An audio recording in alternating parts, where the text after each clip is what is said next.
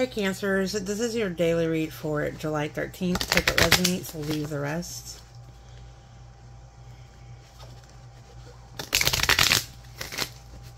Alright. Spirit, what do you have for my Cancer babies for today? I have the Temperance card. You could be dealing with the Sagittarius. You don't have to be.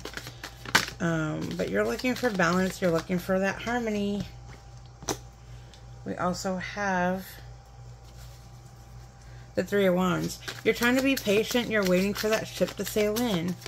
It's like, I know that my peace and balance is coming. I feel like that you are showing patience for that, especially with both these cards coming out back to back. We also have the Two of Cups. You're going to have a heart-to-heart conversation with someone. It could be groundbreaking. We shall see with these cards. We also have the Judgment card, Seven of Pentacles, and the Eight of Pentacles. So you're willing to work on something. You're willing to work on something, but you're using your discernment as to how you're going to work on something. You want things to be really stable.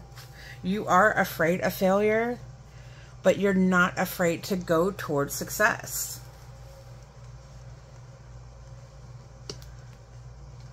You're afraid of failing this.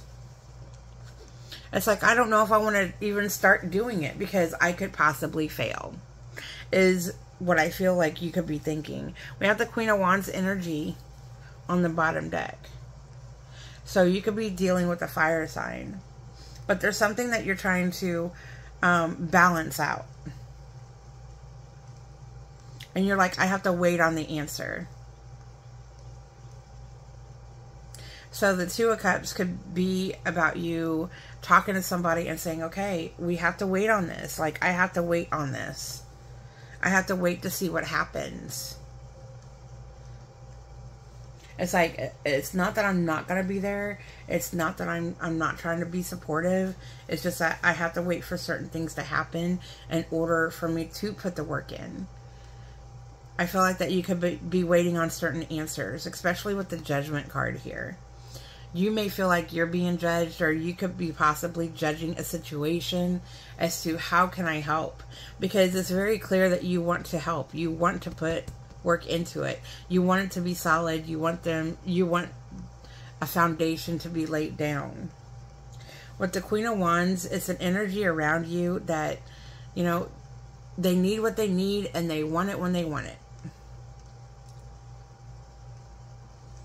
And they also have that I hate to say it like this, but they have that entitled attitude, almost like you owe me. And this very well could be the case, that you actually do feel like you owe them. But you're making that judgment call for it. You're like, yeah, I do owe you. But in order for me to give you what you want, in order for me to give you what you need, I have to wait on this to happen. And I feel like that you could be explaining that to them. So that way they know that you're just not taking a back seat. But changes are going to be coming for this situation in a very positive way. Spirit, what energy is around Cancers right now? What energy is around Cancers?